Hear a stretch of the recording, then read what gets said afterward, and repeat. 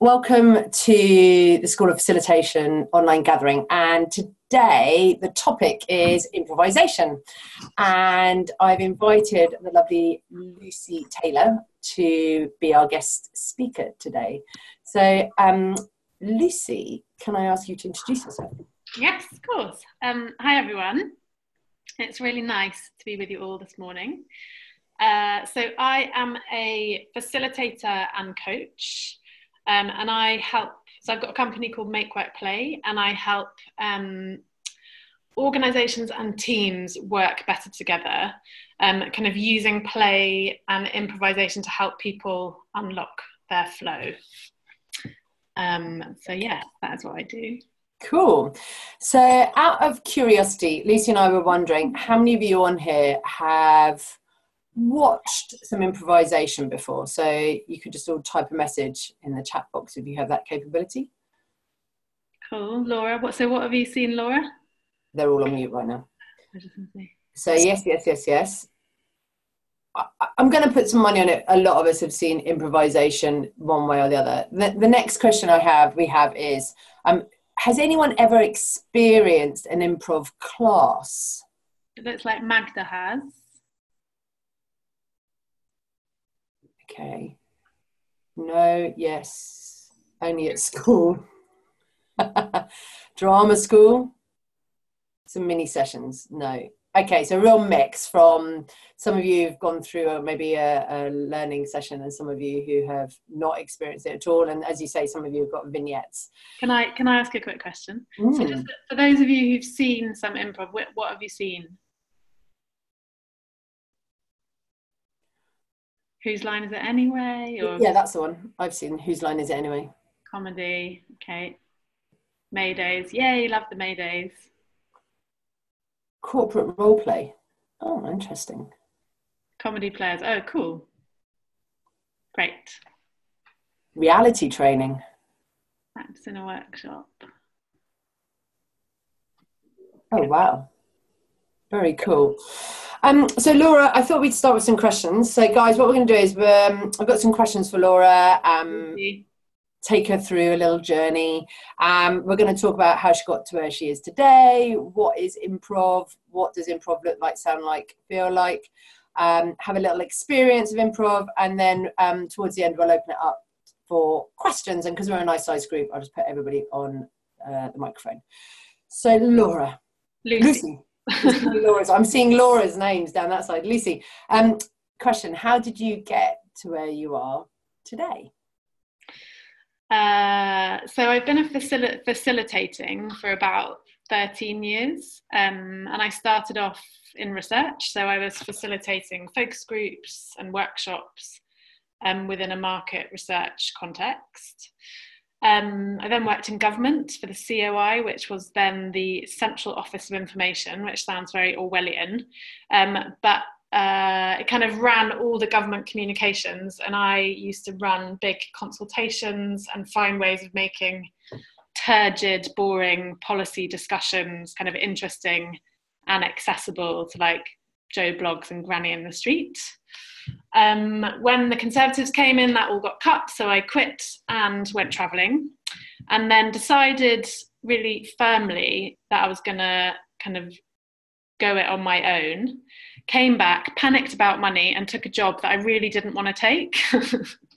But while I was there, I met this amazing girl who I actually only lasted 6 weeks in this job, and then kind of flagellated myself for quitting. But 3 weeks later, this girl who'd started just after me rang me and told me that they'd fired her. I was like, what? You're amazing. So we met for a kind of coffee to lick our wounds and kind of share what had been a slightly traumatic experience for us both. And I said, oh, I just don't know what I want to do now. I don't know which direction to go next. And she said, have you heard of the Do Lectures? So I don't know if anyone's been to the Do Lectures. I know Kirsty has. She often displays, oh yeah, a few people heard of the Do Lectures. Cool. Well, it's basically a festival of ideas in Wales that happens every April. And it's basically people who've done amazing stuff. And they give 20-minute talks back to back for 3 days. And it's just magical and amazing. So I went on their website and basically trawled through all of their speakers and got loads of kind of amazing inspiration, but found this guy called Rob Poynton, who set up a company called On Your Feet, and he wrote this book. So Everything is an Offer. And it's basically about, oh yeah, he's also written that one. It's about how you can apply improvisation to life and work and love and kind of any aspects of your life, really. And I read this book and it just chimed with everything that I was thinking about and was kind of in my orbit at that time. So I sent him an email. I was like, I'm really interested in what you do. I'd love to buy you a coffee. Didn't hear anything. And then about a month later, I was sitting in my pajamas watching something on my computer on a Sunday night, and he Skyped me. I was like, oh my God, I can't talk to him. He's like my work idol. So I made some excuse about my camera being broken, and we had this chat.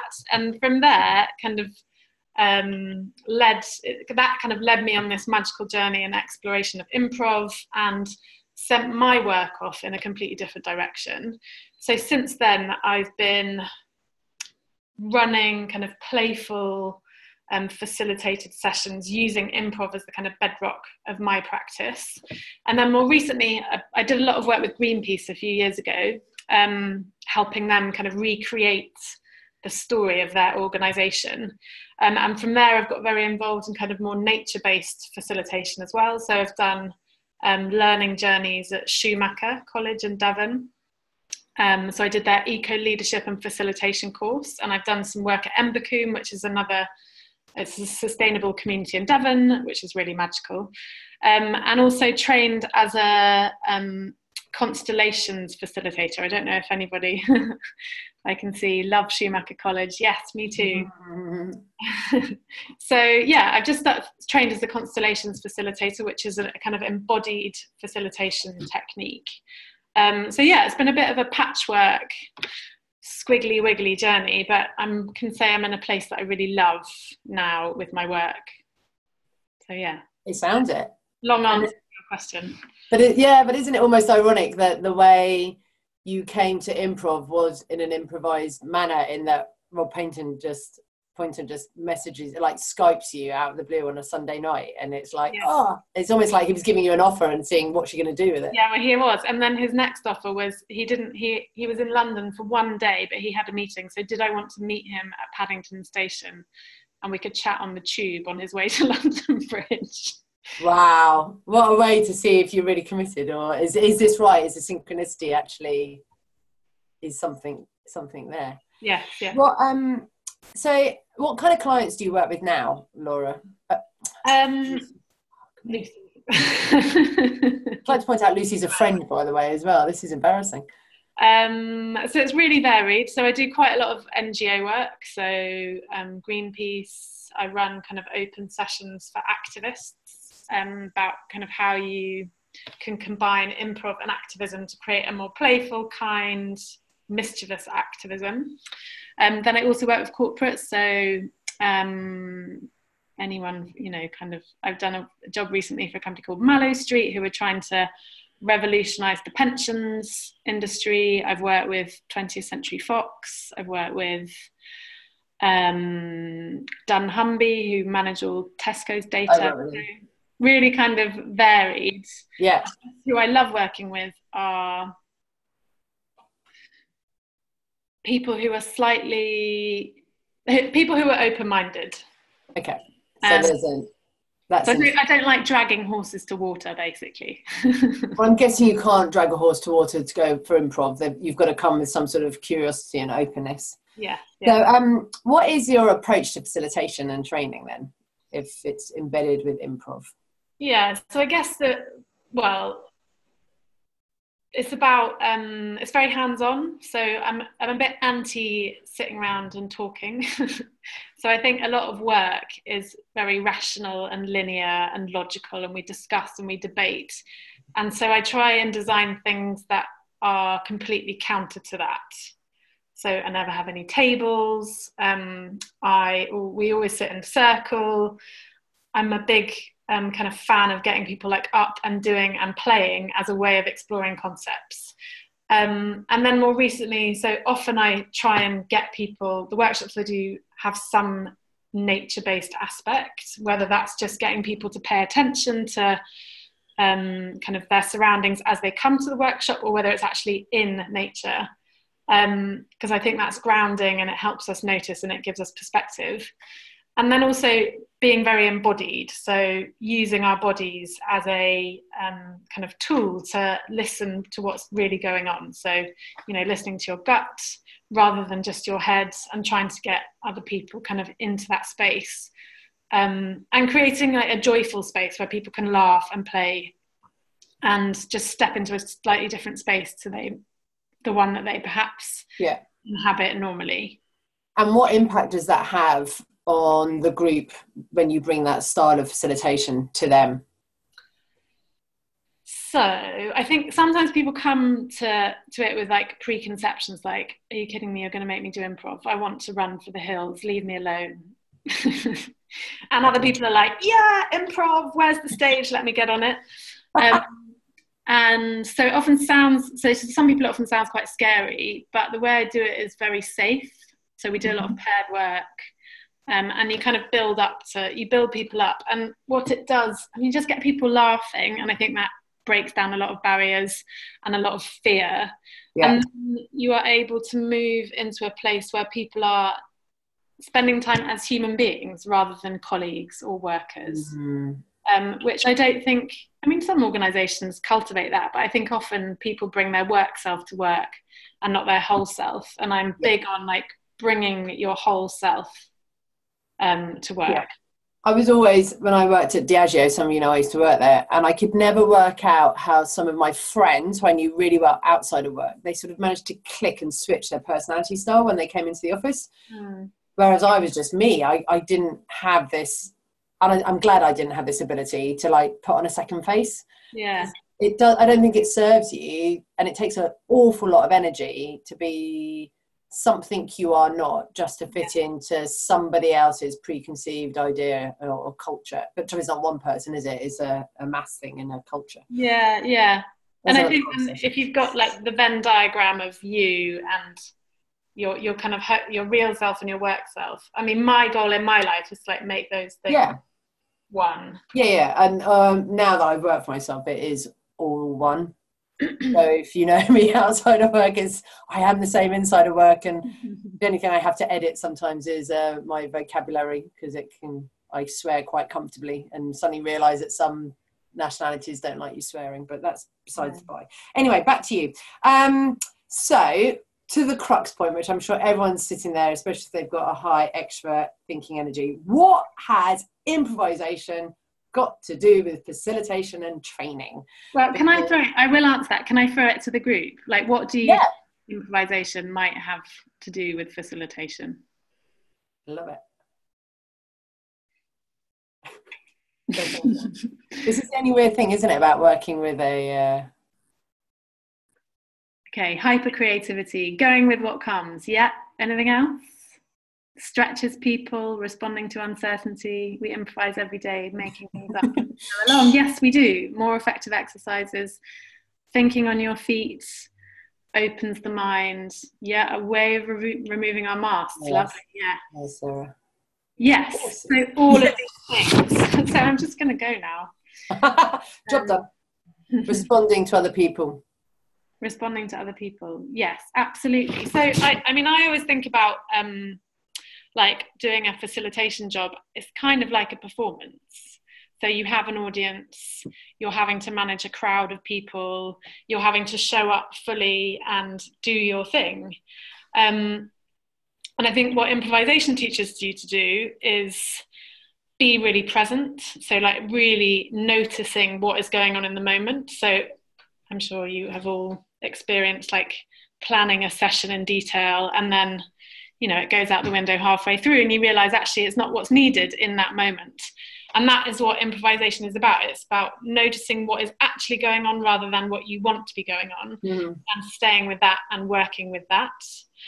I think, as an improviser, if anyone's seen any live stuff, often they like take suggestions from the audience. So the title of a story, the theme, the genre. And that's what we do when we're facilitating. We are kind of garnering opinions and ideas and thoughts, and you don't know what those are going to be in advance. So you're having to, you know, like you've said in the chat, like you're having to respond to the uncertainty and just work with what comes in the moment. And improvisation is an amazing tool for getting comfortable and fluent and just really kind of confident at doing that. Okay. And you have shared with me that there are some principles to improvisation, and I was wondering, can you share that with the group? Is that possible to headline them? Yeah. So if you watch improvisation on stage, like the first time I saw any, I was like, oh my God, this is magic. Like, this is blowing my mind. It's so amazing. And I was really addicted to it. And I still love it, but I was like properly addicted. You know, I'd go all the time. And the more I went, so there's a great, if you haven't been and you're ever in London, on a Wednesday and Sunday night at the Comedy Store near Piccadilly. Yeah. The Comedy Store Players play, and that was set up by Mike Myers, and Paul Merton is often in it, and Josie, I can't remember her last name, but anyway, it's brilliant. Yeah. So I went loads to this, and as I went more, I was like, oh, okay, so the kind of the rules and the practices behind it began to show themselves. So what first appeared like magic, then I was like, okay, so there are like rules underpinning this. And Rob, in his book, Everything's an Offer, I'll show you again, he sums these up in 6 words. So, let go, notice more, and use everything. So the idea of letting go, anyone got any ideas what you might be letting go of?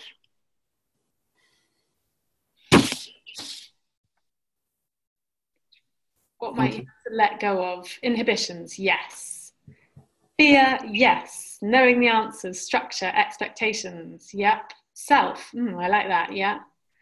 So exactly, a plan, yes. So let go of all these things. And I think, I mean, for me, expectations is always a big one. And, you know, kind of caring about what others think. And in kind of letting, and also so in improv, we talk about shadow stories. You know, my stories, there's someone sat in the front row who's like the boss's boss, and he looks really grumpy, and oh God, I think he hates what I'm doing. That's a shadow story. That's a story that I'm telling myself, and it's completely unhelpful. So how do we let all these things go and throw them out the window? So you're letting go of control, really. And these 3 principles are quite interlinked. So you've got let go, notice more. So that's about being really present. So you're listening intently. Improvisers are brilliant at listening.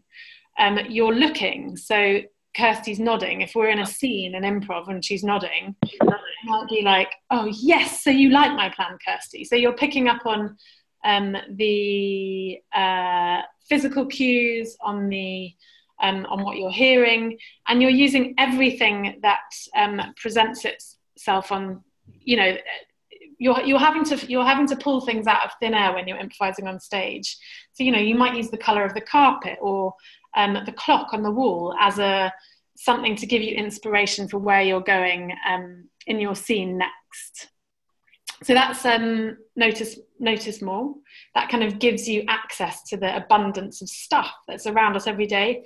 And then use everything is linked to that. So the title of Rob's book is Everything is an Offer. And that kind of sums that up, really. It's like everything that presents itself, whether it's a challenge or an offer, we can use it to our advantage. And as improvisers, we can use it. And as facilitators, you can use it. You know, if you're in a facilitation setting and somebody says, hang on, I really disagree with that, or no, no, that's not how it is. You know, that's an offer. You know, no is sometimes a request for more information. How do we turn these things into something that we can use? So it's really a mindset of taking the curveballs and the things that are unexpected and that are thrown at us and using them to create something really rich and exciting.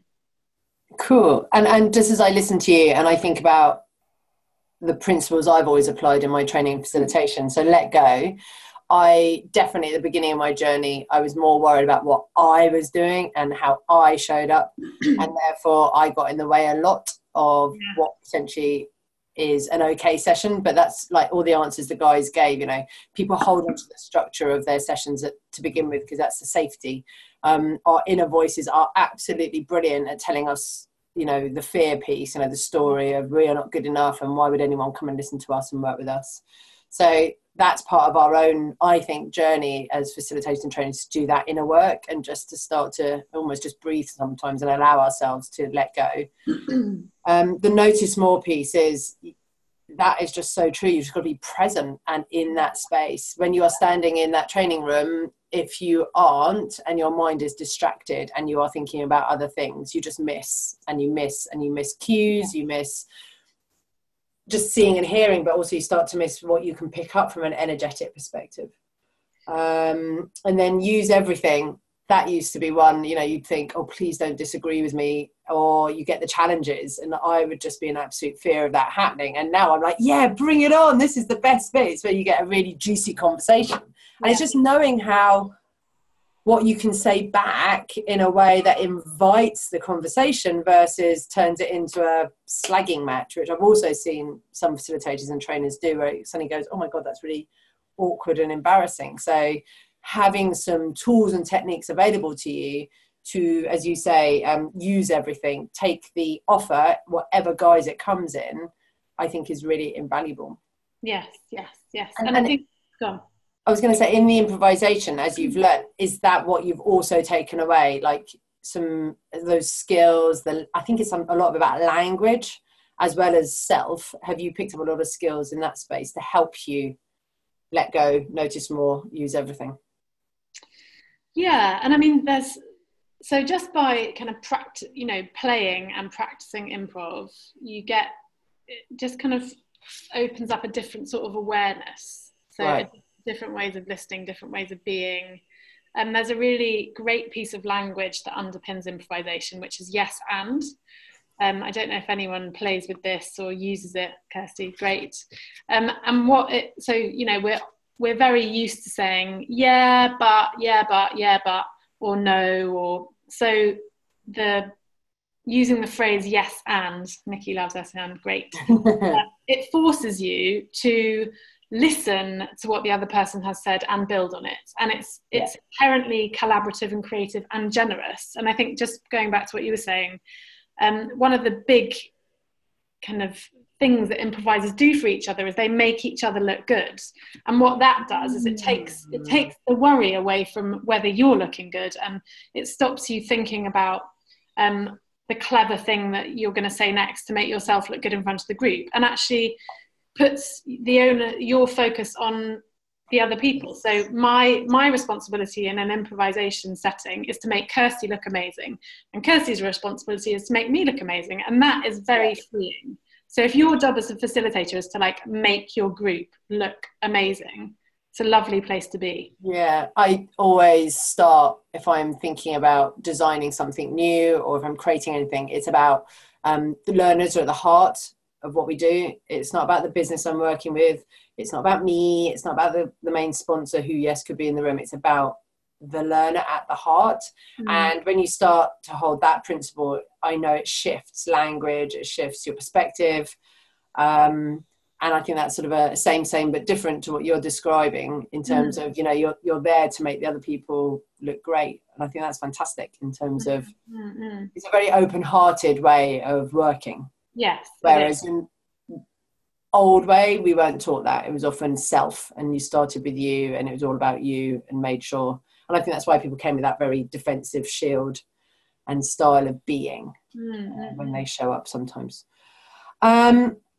What else have you, in terms of improv and facilitation, where you've made links in the past? So we've got those 3 principles, and you mentioned yes and. Is there anything else you could share with us at this point that you think would be useful for the team in their learning? Well, there's lots. Should we do a game? Yeah, let's play a game. Guys, do you want to play a game? Just stick a yes or a no in the chat box. Yes. Yes. Okay. Anyone? I'd be really upset if there was a no in there. So I think, well, we can. It's going to be a bit difficult to do it en masse. So maybe Kirsty and I'll demonstrate, and then you guys can go and play it with your kids or your colleagues or your partner. Yeah. They can join in as well, maybe. Yeah. So let's do. Okay, so there's a game called Swedish Story. I don't know if anyone is familiar with this. It's a storytelling game, as often improvisation games are. And so I'm going to tell a story, and Kirsty is going to throw in words to the story that I have to incorporate. And as we're going through it, like listen to the story and just like be noticing what just notice. Can these guys add words to the chat box if they want to? Yeah. So that would be great. So if you've got a word you want to see in the story, chuck it in the chat box. And I will then feed it to Lucy. Yeah, great. And we need a title. So has anyone got suggestions for the title of a story? No pressure.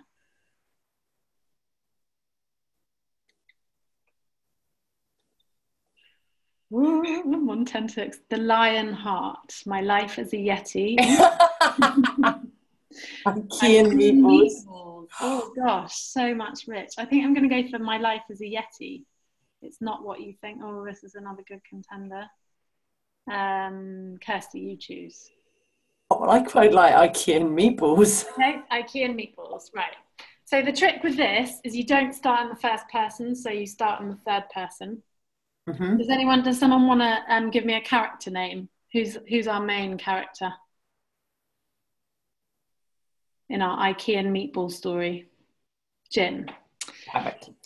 Okay. Jim was walking through the docks in Southampton. So chuck in words into the chat box. Yeah. In the story. And Kirsty, if you don't see any words in the chat box, you just I'll make some up. Okay. Okay, Jim was walking through the shipyard in Southampton. He was a docker. He'd worked in the docks for many years. Poppies. He'd seen them change from a small yard, just kind of taking in the odd container ship, to this kind of enormous undertaking that it was now. He was walking by the edge of the dock, and he saw that between the ruts in the road, there were poppies growing, and he thought, that's so lovely. Spring is on its way. Panther. He looked up to the left, and there was a ship coming in. It was the Green Panther. It come from all the way from Japan. What was the last one? Turtle. And inside it were some illegal turtles that had been poached by some horrible whalers in Japan. And he thought, right, I'm going to have to report this. He got out his lunchbox because he thought, I can't do anything serious until I've had a decent lunch. He opened the bird's eye custard pot that his wife had kindly packed him. Umbrella. And he sat on a box in the yard having his custard. It started to rain, and he thought, oh, bugger. So he got his umbrella out, and that was okay. He loved a bit of rain. So he was quite comfortable sitting there for now. He ate his biscuits, and then he thought, right, I've got to go and do something about this. So he marched over to the dock authority, and he said, look, buddy, what was the last one? Shoes. Look, buddy, this is not okay. We can't be importing turtle meat in this day and age. What do you think you're doing? And the guy said, look, mate, I've got to provide for my family. My kids need shoes. Wisdom tooth. My kid needs food. My wisdom tooth is broken. What do you want me to do? And he said, I want you to do better.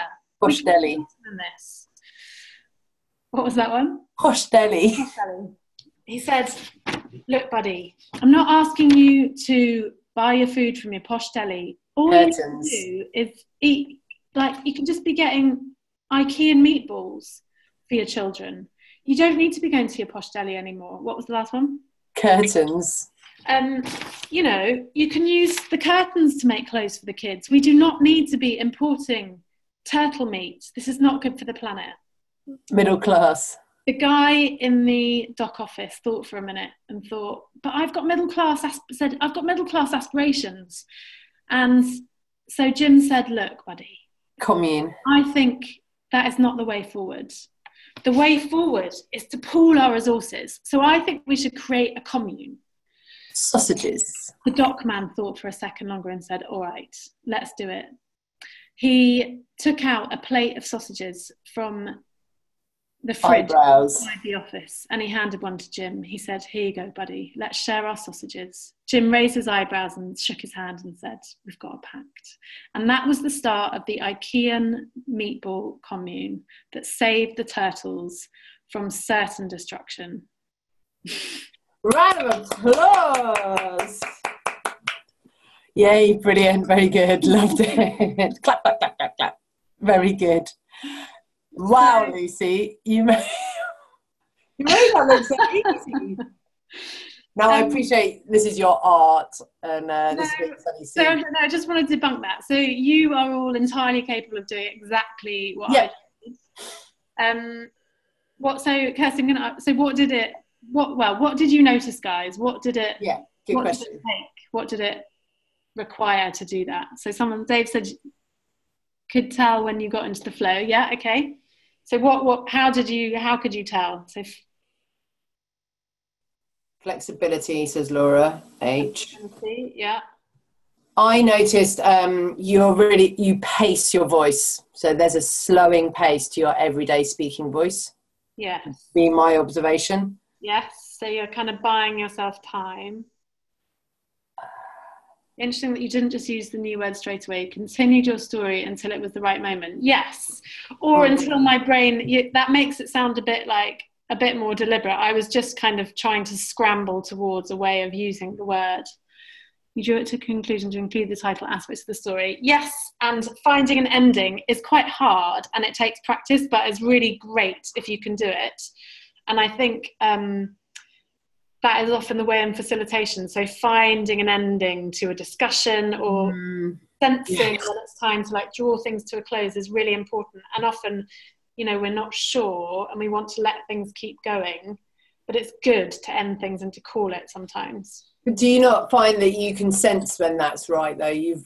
For me, I've learned when to let it flow and when to bring that conversation to a natural conclusion. So that for me is a felt sense rather than now is the right time. Yeah, I think it's felt, and it's there's so with the story, there's you can see it's come full circle and you can see, so there's an intellectual piece and a felt sense, I think. But it's definitely something that you learn. So didn't have expectations on what to say next. Yeah, you have to kind of let go of where you think it's going. Keep the narrative going. Yeah, the pace came up and your ideas started to link. And I think that's important because you start out with a bunch of random ingredients, which is often, in an improv scene, it's where is this going? And in a facilitated conversation, you've got bits and pieces and somebody says this, and it takes time to discover the narrative of that in both cases. Words are introduced across the senses, didn't just see each of the things. Yeah, but more experiences. People always want to revisit it, though. Yeah, a mixture. That's on the discussion. Is most funny. Yes. And actually, I think there's that idea of the balance between ordinary and extraordinary is really important. So for storytelling, absolutely, you need the boring and mundane things in order for the other things to look brilliant. And I think with organizations, the same is true. So getting the kind of everyday and the basics out on the table is as important as, the brilliant thing that they're going to do. And I think the balance to allow both sorts of conversations is really important. Yeah. Cool. What else would you draw out? Just so have we missed anything? Is there anything else that you would add to our noticings? Yeah, I think there's this idea of holding things lightly. So, initially you might have a sense of where something's going, but not holding on to it too tight. Yeah. And I think, that applies with a session plan or, the output of a strategy session, not being attached to the outcome. Yes. I talk about when you're designing, I talk about this in design classes, we need to be clear on the purpose, why is this class being created or the solution we're creating, and what are the outcomes that are both business and learner focused. I said you create those and they are part of your plan, and I think you genuinely need them, otherwise you're just wafting through the ether. But you then create those. Yes, you can create a structure and whatever that structure form looks like for you, and then you just hold it really lightly and be prepared for it to come totally out the water and be prepared to shift and move the blocks as required. Whereas if you hold yourself really structurally into those plans or those workshop just because you've designed it like that, you weren't in the energy, you weren't in your space when you were designing it. You might be like me sitting here in the office, but when you finally stand in the room and then you've got the group, they are adding into that structure. And you're like, okay, something's got to shift and change because actually it's not flowing. And that, I think, is progression when facilitators and trainers start to be able to feel like they can let go and feel comfortable with knowing they'll still get to the outcome that they need. And I feel like, Kirsty, you've just kind of answered that question. So how do you deal with the need for certainty from corporate clients? So I would say, like, just making sure you've got like really clear agreement with them on what they want the outcome to be. But then, you know, there's more than one way of getting there. And I think it's often trust, like they need to trust you. And I think senior clients probably are better at doing that than if you're working with someone more junior within an organisation. Yeah. And I often explain to the client, Laura, up front, that when we agree the purpose and the outcomes together, and I'll say to them, I draw this now. All my agendas are drawn. I rarely write them up unless it's for something like a global project. But everything's hand drawn, and I explain to them, this is the flow I'm recommending. But actually, there will probably be shift depending on what shows up in the room. And as you just said, Lucy, the trust piece then allows, I build that as well in conjunction so that you can then make a recommendation if you have to halfway through the day that you're going to shift and change. And often if the client's in the room with you, they can see that it's needed and it's absolutely fine. But the communication is really important, that you're sharing that even before you get into the workshop, that something may shift and change, but you've got all the tools in your back pocket ready to do that. And then the conversation as you're going through the day, I think is really helpful. It's coming up to 11, and I'm really conscious this is like a 1 hour session. So guys, I'd love to open up the floor to all of you to ask Lucy questions. So I'm going to unmute everybody, if you wish to be unmuted, that is. And if you'd like to ask Lucy a question about improvisation, what she does, you would be more than welcome.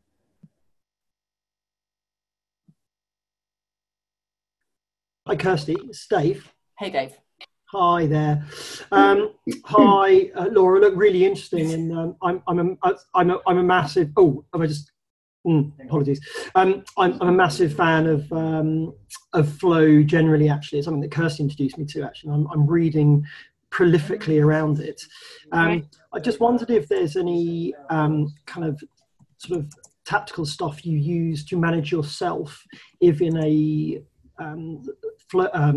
facilitation session of any guys where you start to lose control a bit and you realize you get a little bit anxious, you fall out of flow, you start, you know, the improvisation gets a little bit lost. Just wonder if there's anything that you do to regain control at that moment. Well, it sounds really simple, but breathing. So I'd say breath is your most important tool as a facilitator. So, sorry, I've just got a frog in my throat. I once participated in somebody else's workshop where there was a bunch of choral singers, and we were like, it was with a bunch of conductors. And so we did a bunch of exercises where we were just communicating physically with our hands. And then it built up to the last exercise where we had to get up and conduct this choir. And we didn't know what they were going to sing. And they just started and we had to conduct. And the first time I did it, I've sung in choirs, I'm a bit musical. And I did it and it was great. Like the guy was like, okay, I'm going to make this a bit harder. When the singers feel inspired by you, they're going to stand up. And when they don't feel inspired by you, they're going to sit down. So I was like, bring it on. And I started with kind of great gusto and they all stood up. And then one by one, they all sat down. And I was like, started panicking and I started conducting harder and faster. And then I just thought, right. So I was like, I'm not breathing. So I took a great big breath, dropped my shoulders, and they all stood up. So it was for me, it was this amazing moment that showed this like direct correlation between me breathing and me inspiring other people. And I think, sometimes I say in my workshops, like breathing is a revolutionary act. And I really believe that, like think when you're, you know, when you're panicking or you're like, you feel like things are getting out of control, just taking a few deep breaths can be so grounding and powerful. And then I think the other thing is just to notice, like, you know, look out the window, what can you see? So basically anything that like gets you out of your monkey brain and gets you back into the room and noticing would be my advice in those situations. Thanks, Dave. Good question. Marvellous. Thanks a lot. Cheers. Okay, somebody else who's got a question. And if you want to put your video on like Dave just did, that was lovely. Yeah, it's really nice. What's that? Okay.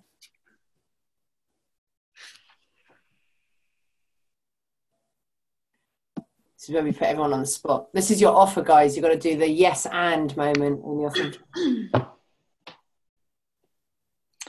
How about involving people who don't want to be involved? Yeah, that's a really good question. So the way I tend to get around that is by not doing anything too exposing.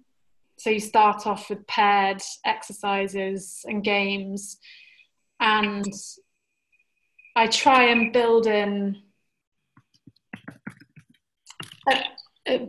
kind of different, so improvisation kind of tends to appeal more to the extroverts and the introverts, so like finding ways of making that feel safe, so which is about like small groups, not getting people to like stand up in front of a room. And then also like different modes for different types of people. So over the course of a workshop, thinking like, okay, there's some stuff where we're sharing stories and we're discussing and talking. There's some stuff that's like individual and it's quiet working and we're just writing stuff. So you've got different modes. And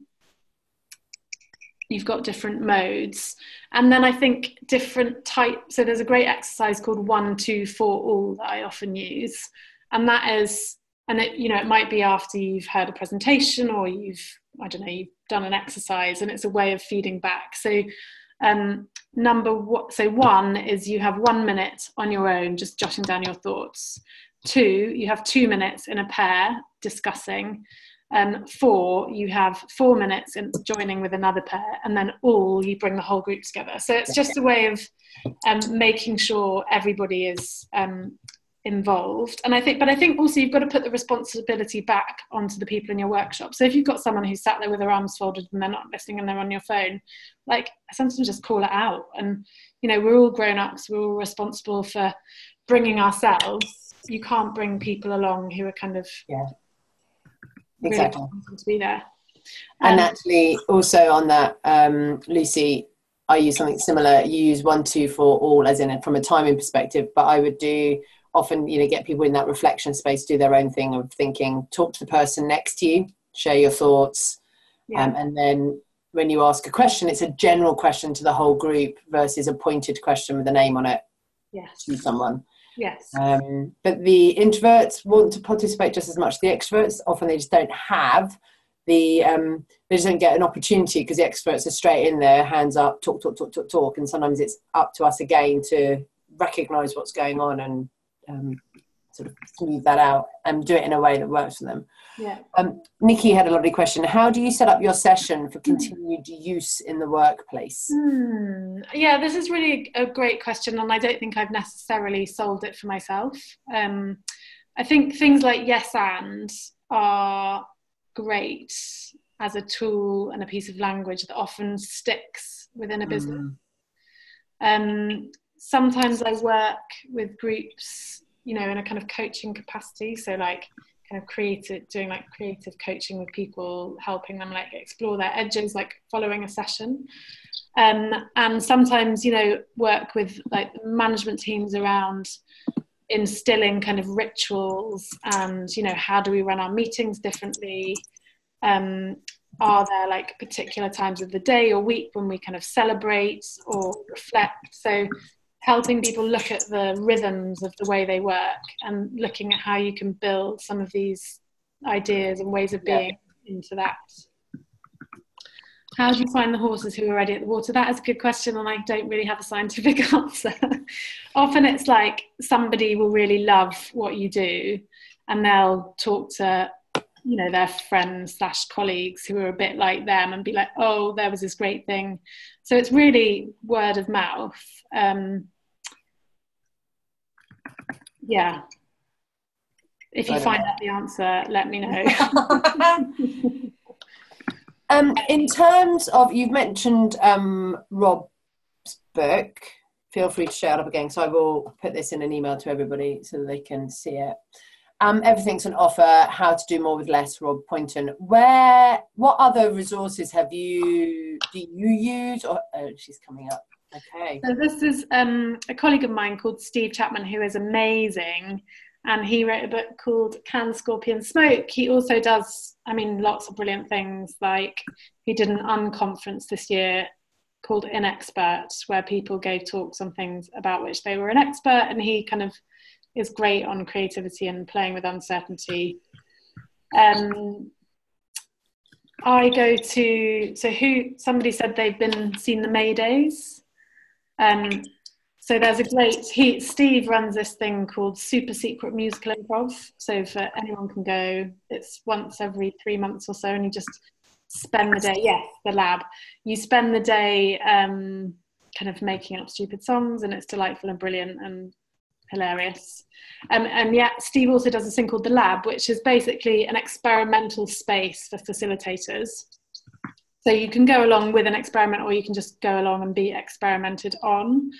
Mm-hmm. And that's a great way for me of pushing my own practice. So recently I did one where I do quite a lot of storytelling work, and I've just started doing this constellations work as well. And I wanted to see if you could constellate a story. And, you know, it was fab. And we did it, and it was really interesting. And there's also Keith Johnston is the kind of grandfather of improvisation, and he's got a few really great books. One is called Improv for Storytellers. The other one is escaping me, but yeah, if you Google Keith Johnston, he is fabulous. And so in terms of your facilitation, and since you have been embodying improv and bringing it very much to life, and I know you teach it, but use it in other ways when you're doing your storytelling workshops, what is the one thing that you've noticed maybe for you that's really shifted as a result of using improv principles? I mean, my whole life. So I think it's like, in discovering improv, I've just moved to a space of like accepting offers and just becoming really comfortable with not knowing. Yes. So I remember when I was much younger, if someone said, would you like to go for a coffee? I'd be like, but why are we going for coffee? What's like the purpose of the meeting? And like, you know, really wanting to like know and not feeling at all comfortable with just, well, let's just see what happens. Let's like, you know, I don't know what's going to happen, but that's fine. So just a kind of deep comfort with that. Well, not always, but a much deeper comfort of sitting with the unknown and the kind of fertility of that space of not knowing. Yeah. So just as you tell that story, I get a really excited feeling in my tummy, because how Lucy and I met is at a co-working space in Winchester, and I've never ever worked in a co-working space, and I don't know what made me do it, but about October last year I sort of signed up to it, and the first day I'm in having my chemistry, I'm walking around the building and I meet Lucy, and me being me, quite openly said to Lucy and everybody I met that day, oh, what do you do? And Lucy said, oh, I'm a facilitator and a coach. So you can imagine my ears absolutely prick up, and I say, oh, and what do you do? What kind of facilitation? And she said, improvisation. Well, I am the giddiest person alive, because one of the things I've been wanting to do is bring improv to the School of Facilitation, because I've known, having read Rob's book and been on a few workshops, what improvisation principles can bring to our work. So within 2 seconds, Lucy and I have taken ourselves out the main room. We're having a cup of coffee, and I'd invited her to come over to my house to go for a walk for the morning, and had basically pitched to her that I thought it'd be a really bloody good idea if she came and got to know School of Facilitation and maybe ran some workshops. And that, my lovely friends who are listening, is how we then get to where we are today, in that I said to Lucy, could she come on and talk to everybody about what improv is and how it shows up? So if you think about your story of how improv has changed, in the past, if someone had said to you that come to my house, come hang out, let's go walking and make a plan, you may have said no in the past because you might have been thinking, who's this crazy lady? But what we have gone and done, guys, is Lucy is going to host a improv class for School of Facilitation on Friday the 8th of March in London in a nature reserve we found, which is very exciting. It's going to be from 10 o'clock in the morning until 4 o'clock in the afternoon, and we've got an early bird price available right now for £249. So there are maximum of 12 places, and you guys are the first to know about it, even though it's been up on my website. I haven't done a formal launch. So if people are interested and you would like to come along, you would be more than welcome, and we will send you out an email just so you get that information. Before we go this morning, and does anyone have any more questions that you'd like to ask Lucy?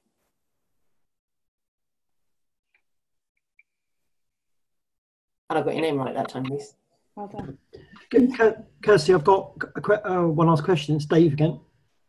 Hi, Dave. Go for it, Dave. Hi, Lucy. And apologies for getting your name wrong earlier and calling you Laura.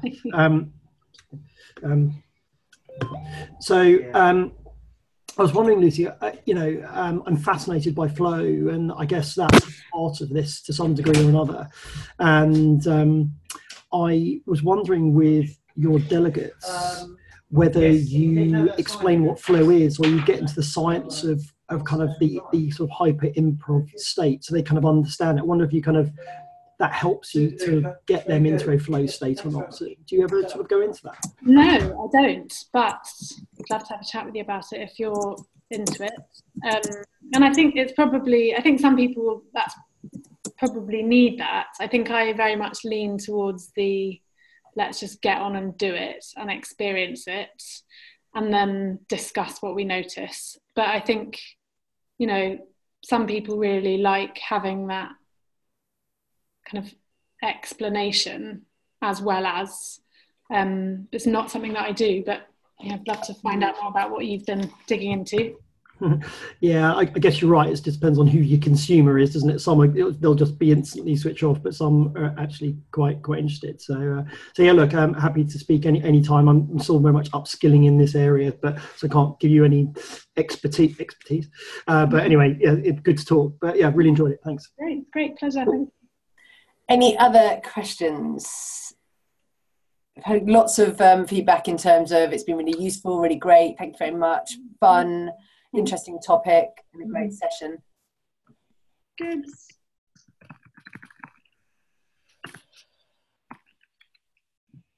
Which book would you recommend to start with, Lucy? Maybe do Improvise by Rob Poynton. Great. Because it's like short, and I mean, I love Everything's an Offer. It's a bit longer. Do Improvise, you can stick in your pocket and take on the tube. Absolutely. And I read it in a day, well, not even a day, an afternoon, and ended up turning over so many pages. I'm going to have to go back and see what I turned over. Yeah. Guys, I'd like to say a massive thank you to Lucy for being our guest today. Thank you for those who have joined us. And if you're listening on playback, thank you very much. Lucy, thank you. Pleasure. Take care. Thanks for having me. No, go well. And we'll speak again soon, team. Bye, everybody.